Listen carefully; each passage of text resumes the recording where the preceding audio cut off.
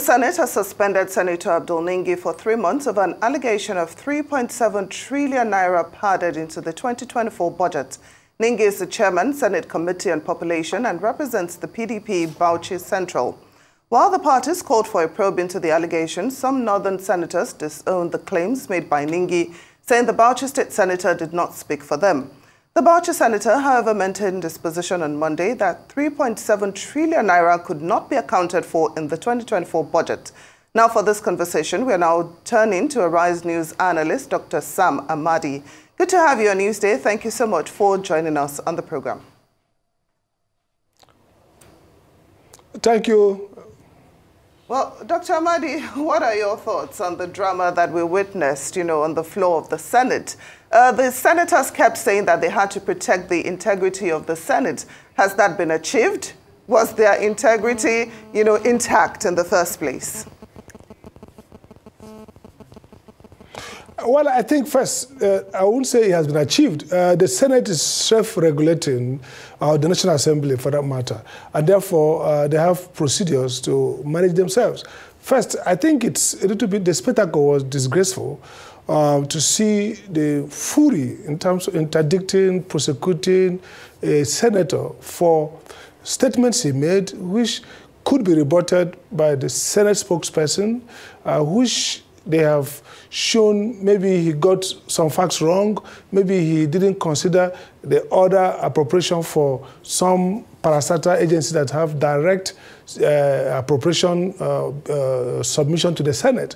And so the fact that he made those statements, they may not be true or probably slanted in a different way, it was enough for the Senate to rebut it and his other senators to express anger, displeasure at his statement, which is normal.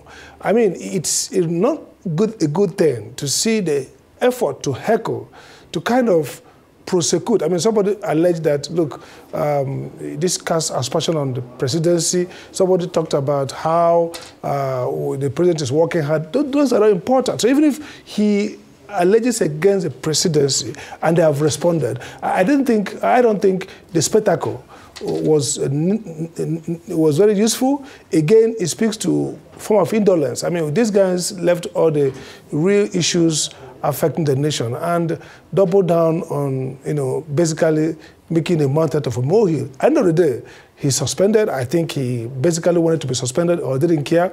Last night, when he came to Arise News and I met him, he sounded like somebody who didn't care about being suspended.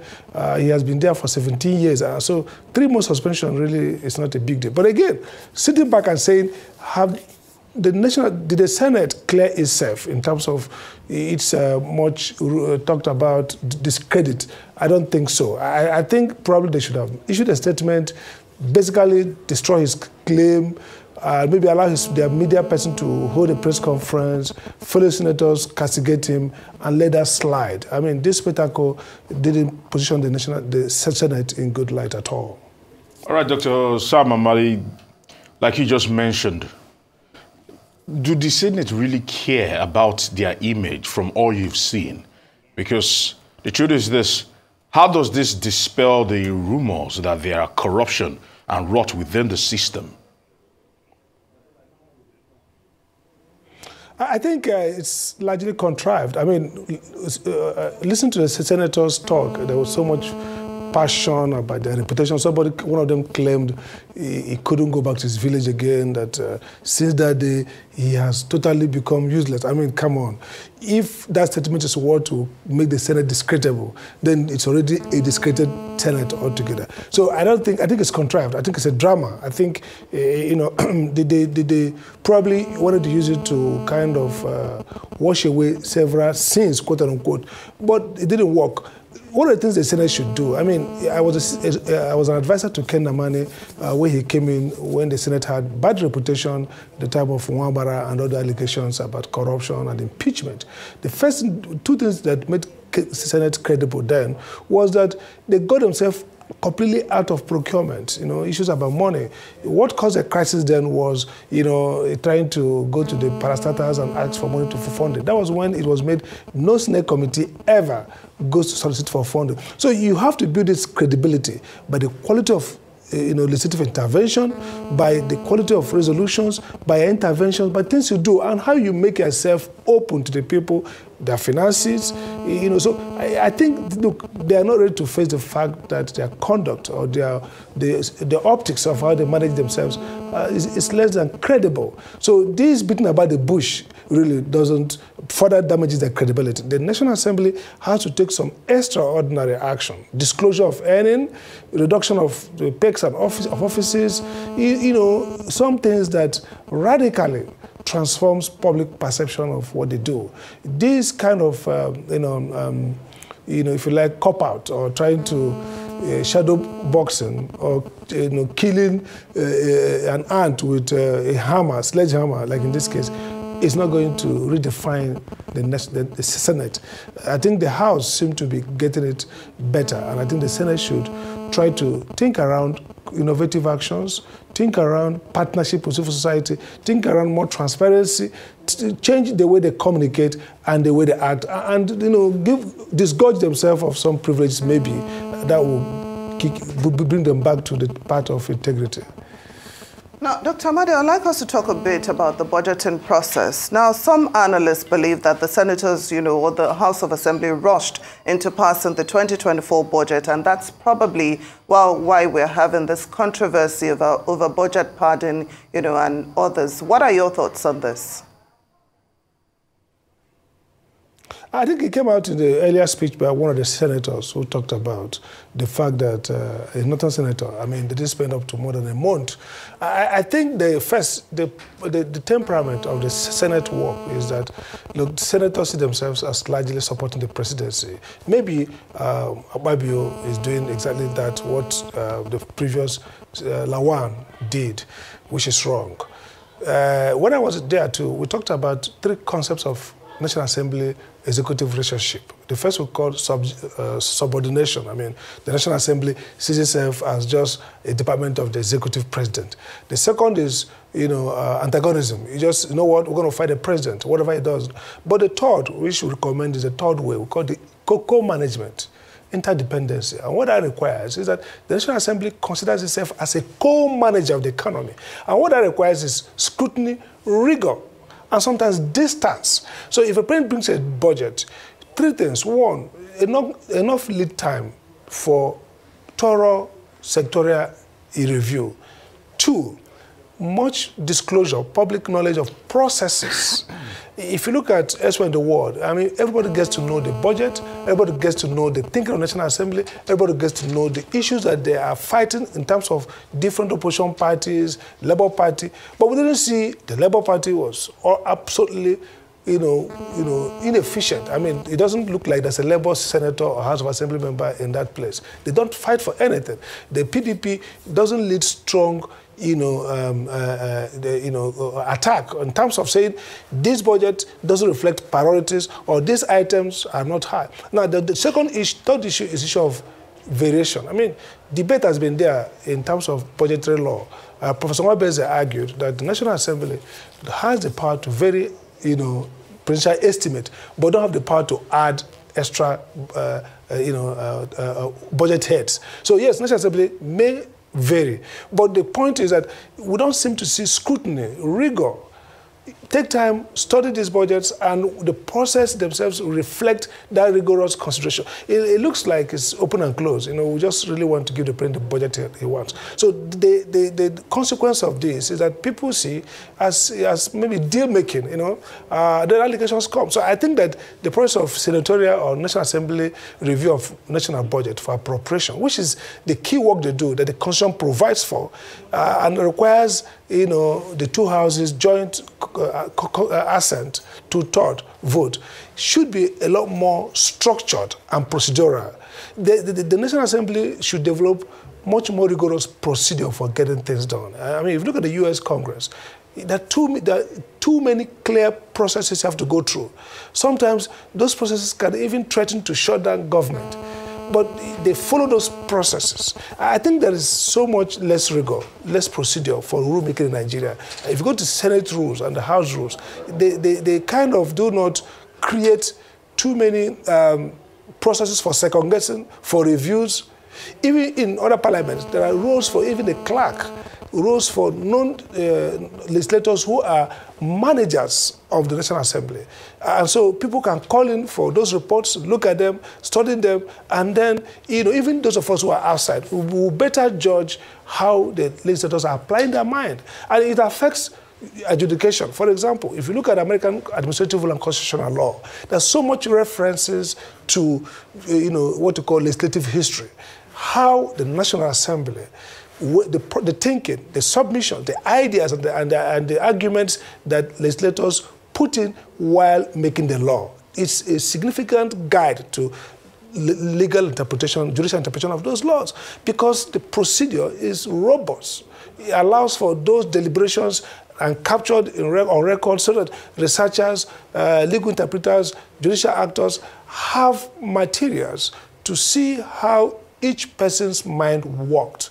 So when you have this kind of process, you have less room for rumor mongering, for fictitious, statements by maybe legislators or other people saying, "Oh, budget pardon, no budget pardon." We shouldn't be saying it's true, it's not true. I accuse you, you deny. No, there should be real process that tells a story from day one, the budget submitted, to passage. You can go back to the records and see everything. Discussions, denials, refutations, amendments, re-specifications, those things will be on record. So I think that need to expand the rigorous nature of parliamentary discourse in Nigeria. It's too prosaic and straightforward and just open and close. Even the way they deliberate in the House. If you listen to the debate, after maybe a few hours, they'll have to close by 2 o'clock. Somebody will not signal, let's go to vote. And maybe they voice vote. Whether sometimes no is more than high, yes, and then everything is just, the gravel goes down and the matter goes. I think that's what is causing the problem. The process of rulemaking is shallow, it's not well developed, and needs to be developed. All right, you're talking about the superficial nature of this rulemaking. The chairman, Senate Committee on Appropriations, Senator Olamilekan Adiola, has actually said, or rather proposed, that no more closed-door sessions, that everything should be let bare in the open. Do you think this is the way out of all this quagmire we find ourselves right now? I think it's one of the ways. I mean, the National Assembly, not just this one, has transacted too often as if it's a deal-making chamber. I mean, whether it's national security, they will say they want to interrogate the Chief of Army Staff on terrible state of insecurity. The moment they come, they say executive session. And then that's not the way it should. I've said that several times. They should be having too many executive sessions. What they have in Parliament across the world is that if it's a matter that is sensitive, they can have what they call committee hearing, after which those documents, those processes can be redacted and published. The essence is to preserve some state security, not the one of invite the Central Bank Governor executive session. You invite the Minister of Road Works, that's nothing to do with security, or executive session. You invite road safety CEO, everybody executive session. And then you go there, you speak in tongues, maybe. So it suggests that it's all about deal making. So I agree with him that they should ban executive session. They can have specialized security briefings where it's in the interest of national interest to have selected committees. In fact, in the U.S. system, there are briefings for not every senator even, select members. For example, of the Defense Committee or the Foreign Affairs Committee. Those are briefings that are later, translated, written down, but redacted for public consumption. So I think we should end this notion. The National Assembly is a deal-making platform. It's where senators go to Villa and receive brief for the president, and then they invite somebody, and then they talk in chamber in secret, and then the person goes home. No, that's what fuels. In fact, even in the National Assembly, some senators themselves are not even assured of the transparency of their own procedure. He heard some people talk about, they don't even understand the procedure why constituency projects, some have to attract more or less. Somebody seemed to be suggesting that there's some unfairness in terms of constituency projects. So if the senator himself, ranking 2, does not understand the procedure, criteria for choice or decision around constituency projects, saying some have 500 billion, others have less, that suggests to you that the entire process needs more objectivity, transparency, and accountability. And that should start with, dismissing this notion. I don't know how they got the idea of executive session.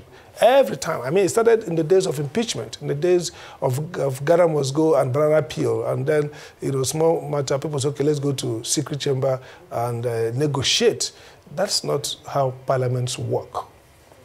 Now, Dr. Amadi, I would like to focus on comments made by Senator Okpeyemi Bamidele, who believes that this whole budget pardon controversy was targeted at destabilizing Akpabio's leadership of the Senate. He implied that it's a form of power grab attempt by some regional senators. What do you make of this? Well, it could be. It could be. I mean, it's possible that a senator might be playing politics as well as using, or apparently legitimate issue. I mean, there's no doubt that Akpabio's leadership has provoked some kind of, if you like, conspiracy, some kind of fight back by some senators. So I wouldn't be surprised if those who are in this crisis themselves also have political goals. That's what the National Assembly has always been about, who gets to the leadership, and always have been destabilized.